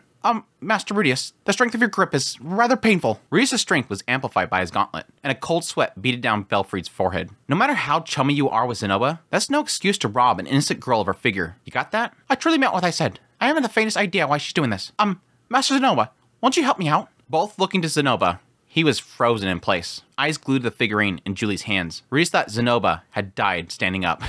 Suddenly, Zenoba shifted very, very slowly as Rudius and Belfried watched speechless. His expression was utterly ghastly, terrifying. Even Julie noticed the change of his demeanor. She turned to him and mumbled, I'm so sorry. In that instant, Zenoba jerked forward, slammed on his knees before her. He reached out for the figure, stopping a hair's breadth from touching it. Master. It's incredible. It was like a dam broke open. It's absolutely stunning. It's... Words fail to express its magnificence. From the very top of its head to the tip of its toes, it's breathtakingly beautiful. I would be at a loss to pinpoint its precise strengths. But its posture, the fingertips, and the small wrinkles in its clothing, it raises the quality to a whole nother level. And it fits together perfectly. Oh. Zenoba's so happy. It's like all this chaos is happening, and he's just like, figure. As he gushed, he never touched the figurine, as it was like a divine object that he feared touching. So why? Why then, Julie? Why? Huh? She gasped back at him. Why did you try to give it to Belfried without even showing it to me first? Have I done something to offend you? I don't understand. You have always shown me every project you have completed before. Zenoba began sobbing ugly tears. Was he sad that he couldn't have the figurine? Or was it due to Julie's betrayal? Both. Both. I think Rudius mentions the idea that he thinks it's like 60% the first and then 40% the betrayal. But I don't know. Yeah, I think there is a side of it that he's like upset that she would not show this to him because this is something that she always does. And then suddenly she's not doing that. I don't know that there's like a betrayal aspect even in his mind. But yeah, he didn't even mention the idea of that he wasn't being given the figurine. I suppose you really did want to raise money to buy your own freedom. If that's the case, why did you not speak to me first? I would happily pay 300 gold coins for this figurine. No, perhaps I could pull together more funds immediately. But I swear, I will find a way if necessary. I stake my honor on it. And you should be familiar enough with me by now to know I am willing to pay for it. Master, Or is it that you fear that I might try to use my influence over you to steal it? I must admit, in retrospect, that you may have crafted a number of figurines for me without proper compensation. I reasoned that it was fine, since you were a slave and you were still inexperienced at the time. And even though you have improved immensely recently, I still haven't given you pay you deserve. Zenoba held his head as he gazed at the ceiling. I am so sorry. So terribly sorry, Julie. Allow me to apologize. I'll bow in apology however many times it takes. I may not be able to offer you the same price Belfried has, but in exchange, as your master, I will grant whatever wish you have. Thus, I must beg you, please allow me to have it. Gosh dang, Zenoba. This guy lost it. Zenoba's lost it. Give it to me. Well, Zenoba behaved as Belfried did earlier. She didn't feel fearful. She trusts him. That was because she knew he was showing consideration for the figure, but not her. He was clearly not angry with her. When she understood that, some other emotion welled up inside of her. Tears filled her eyes, and soon left warm trails down her cheeks. But this time, she wasn't crying out of fear or desperation. Yes, I understand, Master. She never had intention of rebuffing his request. Through sniffling through her tears, she managed to smile at him. Oh, thank you, Julie. He grinned back. It was awkward, but the atmosphere was tempered by warmth. Can someone explain to me how things even came to this? Zenoba and... It says Zenoba and Julie exchanged blank glances, but I think that's supposed to be Belfried and Rudius exchanged glances, blank glances. It doesn't make any sense that Zenoba and Julie, who are literally crying their eyes out right now, and Zenoba right now is like focused on this thing. Like the world does not exist as Zenoba right now. So it makes more sense that Rudius and Belfried are blankly staring at each other like, what the hell just happened? It's whatever, seven seas. The misunderstanding was resolved quickly. By the end of the conversation, Zenoba and Rudius were relieved, and Julie relaxed. Belfried apologized profusely, and in spite of his gazes at the figurine, he took his leave. He lost. Fortunately, Rudius was tolerant when people made mistakes due to misunderstandings, so he quickly forgave Belfried, apologized for gripping his arm so tightly, and offered Julie and Zenoba a troubled smile before leaving home. Yeah, he's like, Rudius is... I don't know why Rudius is so confused by the situation, but I guess it's kind of like, again, from Rudius' perspective, they went to Belfried. They thought that Julie was sneaking behind them to free herself. They come in there. Literally, Zenoba's like, do you want to leave me? Julie runs off, grabs a figurine, runs back in, says, please take this. I'm so sorry. And then the guy's like, yeah, I'll take it. Rudius stops the guy like, dude, we need to know what the hell's going on here. That you shouldn't be doing that. And then Zenoba freaks out and says, please give it to me. That's all Rudius knows in this situation. So he's a little bit confused. We at least get a perspective of everything that Julie has thought of this point. So it does make sense that he's like, okay, you guys are good? I'm going home. Rudius is like, whatever. It makes sense to what Zenoba did, but he's a little confused as to what led up to this. Ginger arrived as Rudius was leaving and scolded Zenoba after getting filled in. You treat her so well and have given her such a good education, one would be hard-pressed to believe that she was actually a slave. There's simply no reason she would try to buy her freedom without saying a word to you first. It's discourteous of you to doubt your subjects like that, Your Highness. Ginger gotta get him. Get him, Ginger. Get him, Ginger. Ginger's literally all of us. What the hell's wrong with you? Zenoba didn't really listen to her lecture. Too busy studying the figurine before him. He had it on a pedestal in the middle of the room. He would pace around it, scrutinizing every angle and smiling proudly, grinning, or sighing. As for Julie, she kept watching Zenova, smiling with relief, cheeks colored slightly red. Julie, this is an incredible figurine. You have done well. I never dreamt that you have this level of skill. It's really only a coincidence that I managed it. I doubt I could reproduce it to this level of quality again. What are you saying? This masterful craftsmanship is a product of your hard work. You made every inch of it carefully, beautifully even. Perhaps some of the parts only turned out perfect by coincidence, but at least half of this is a product of your own abilities. Thank you. I'm going to continue honing my skills. So cute. So cute. Very good.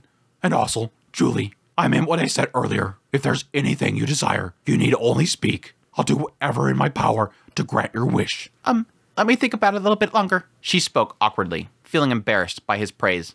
Your Highness, I understand how much you love your figurines, but it's nearly time to eat. Julie, help me with preparations. Oh, of course. Julie thought this moment would last for an eternity, but Ginger brought her back to reality. Perhaps the other woman was a little cross about being left out. Doubt it. Could be. Julie did as she was told, helping with preparations. Zenova watched the two, eyes narrowed. He looked away from the figurine. What? He looked away from the figurine? His life right now was rather simple, far removed from life in the palace. Yet he could spend all day fiddling with figurines, and no one would get mad at him. Plus, he had someone at his side who could make them for him, which provided him with a constant source of new figurines. Nothing could be more ideal. Flag, flag, flag, flag, flag, flag, flag, flag, flag. It would be wonderful if he can keep living like this forever, flag. Suddenly, he noticed a sealed letter sitting nearby the door. Julie must have received it on his behalf while he was out. He casually strolled over and examined it.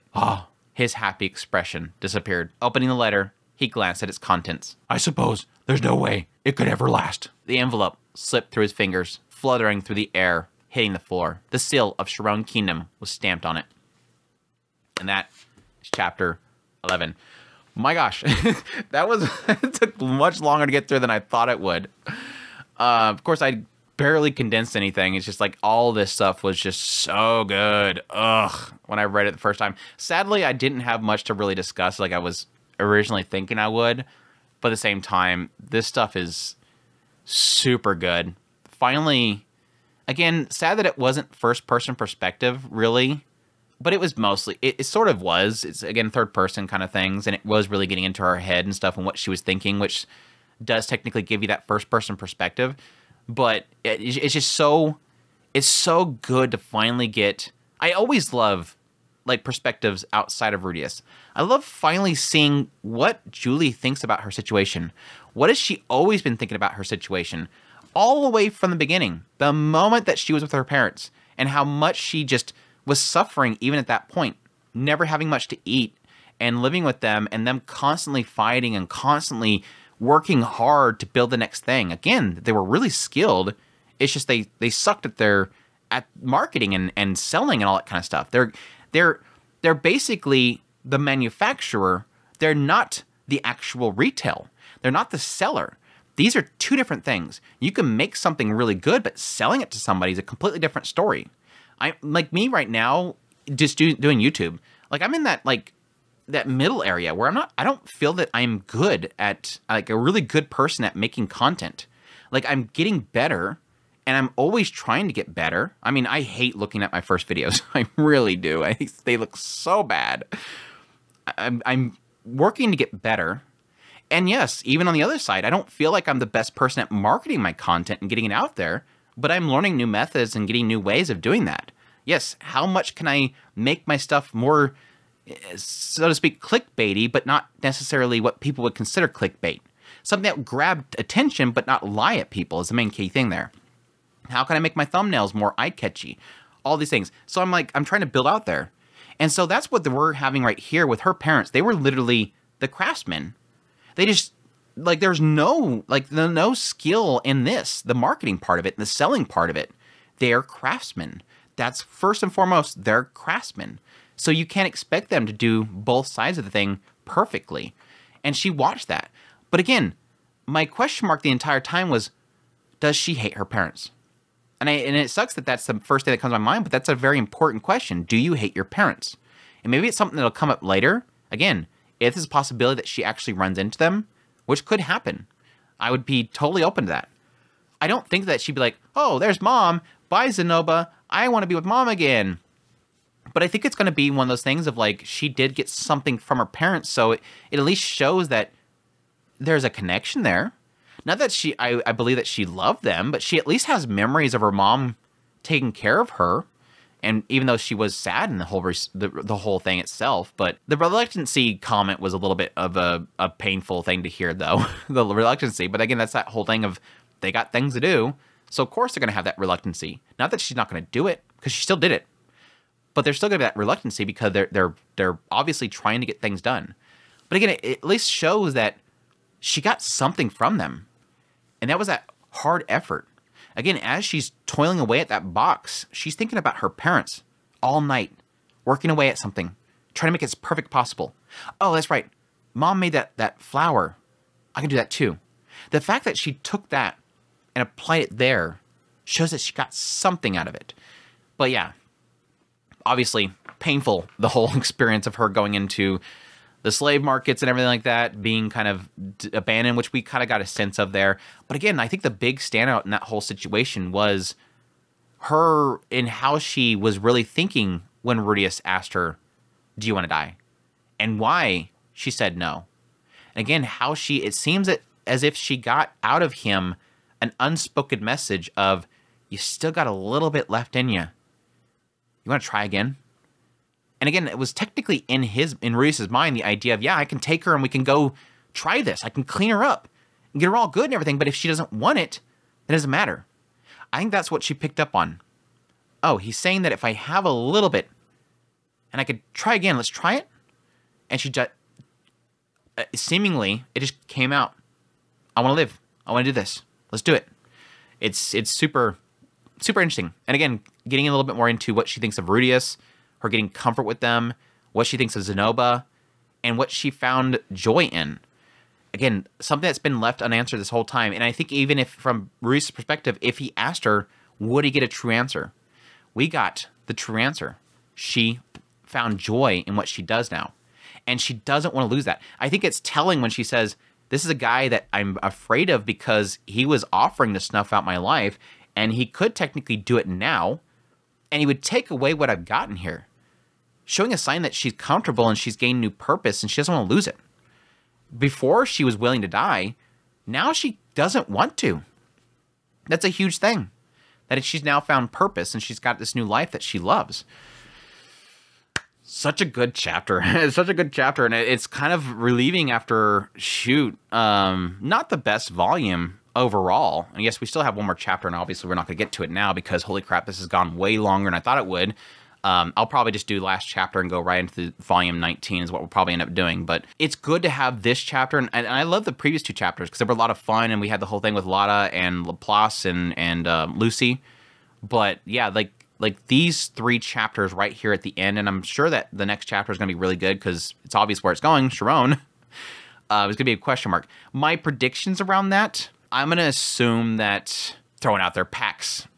I just think that Pax probably got back in there. I mean, they implied that Pax was being sent as a prisoner, but I think that was kind of just sort of a formality there.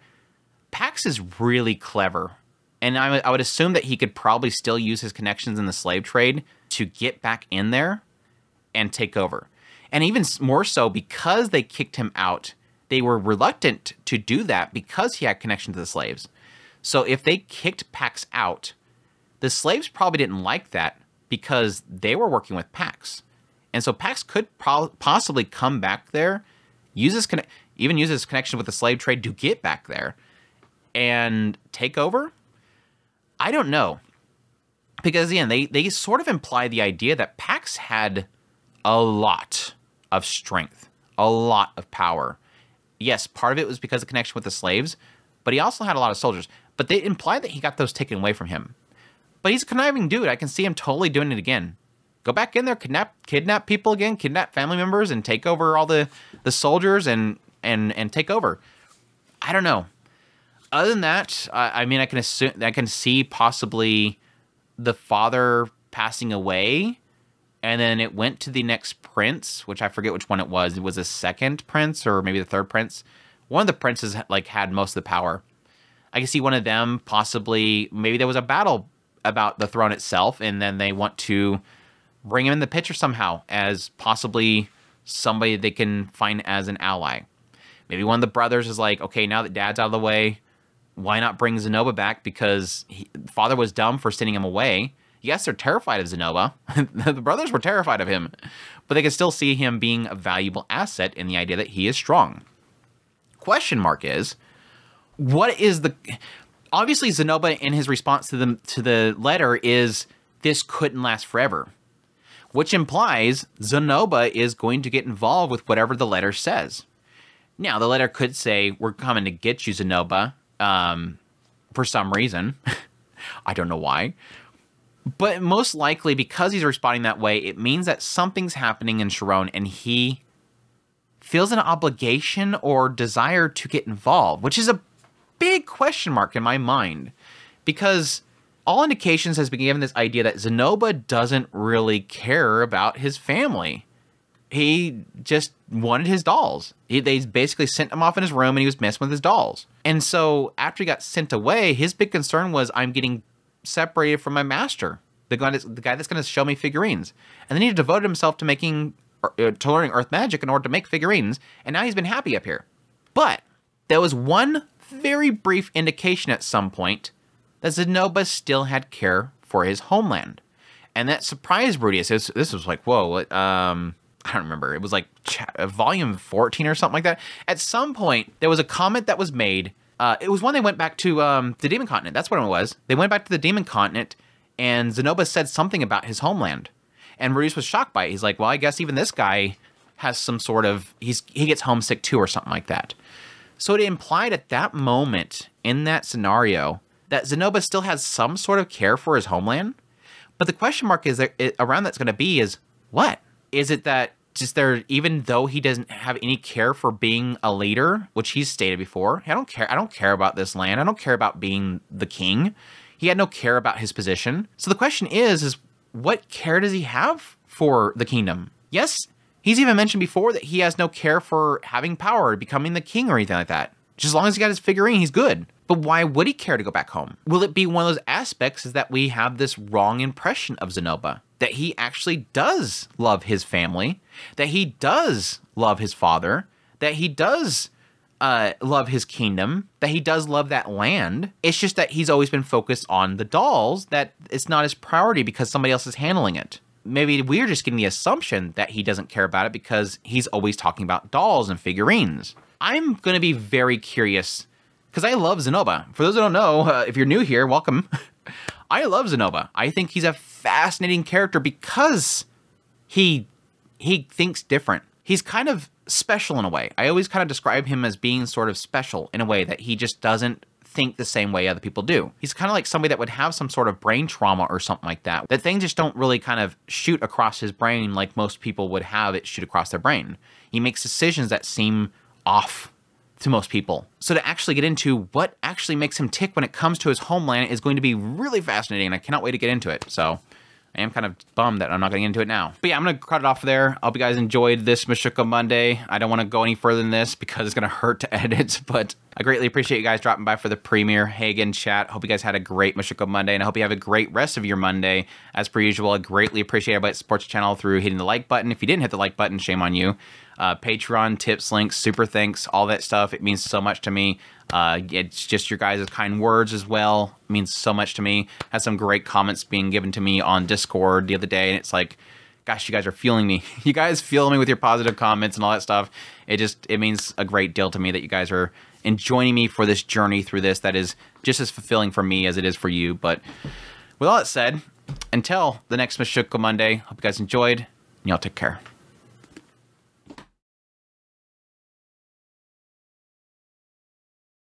Happy Mushoku Mondays, everybody. Welcome back to yet another Trek the Mushoku Tensei Jobless Reincarnation novel series. We're on volume 18, chapter 10, question mark. Through sniffling, through her eyes.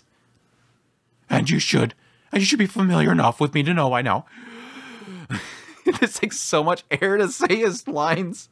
I gotta force a grunt. I would happily pay 300 gold coins for this figurine. Wow. 14? 14. Or death by hypothermia. Or death by hypothermia.